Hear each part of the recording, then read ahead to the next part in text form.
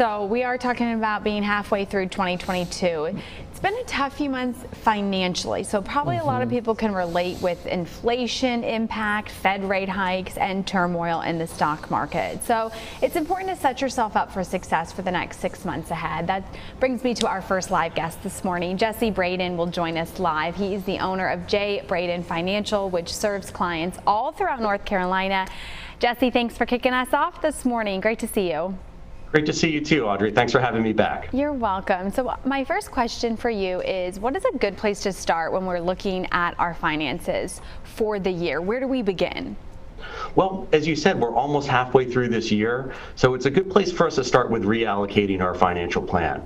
And this is so important. What I want us to do is I want us to think about maybe going to the dentist. You know, we go to the dentist twice a year. Why do we do that? Well, because things change, and it's the same with our financial plans.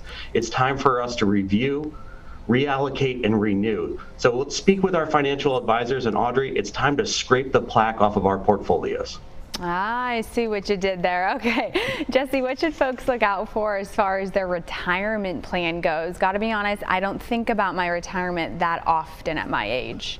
Well, this might help you think about it a little bit more, because our retirement plans are a lot like a well-engineered car that needs care and maintenance. And we all know that our car needs an oil change every 6 months or 5,000 miles, whichever comes first.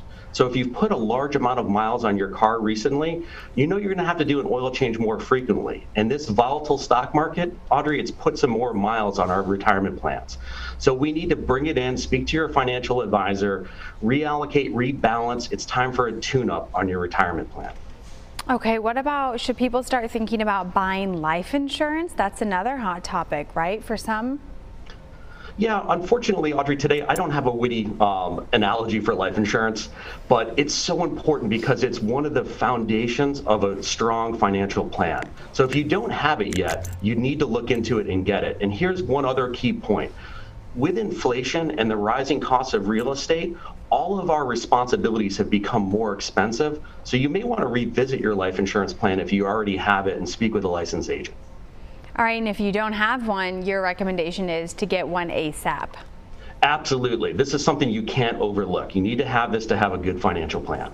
Okay, and lastly, what's important to keep in mind this summer? A lot of people want to go on vacation. You know, you may want to splurge a little bit, especially with, you know, the high traveling, you know, holiday weekend that we are about to see get underway. What are your tips? Absolutely. Inflation, we can't avoid it, Audrey. It's everywhere. It's on the news. We see it in the grocery store. It's time for us to look at our budgets and know that everything's going to cost more. So here's a familiar way for us to deal with this. Let's look at it like a diet and count our financial calories. If we know our paycheck is our financial bank of calories, if we're going to splurge a little bit on travel, we're going to have to find some place, or binge, let's say, on some travel. We're going to have to find a place to cut back so we keep ourselves within our financial diet and we keep our financial figures. Audrey, it's not going to be fun if you don't do this, because you're going to end up with a bunch of bloated debt.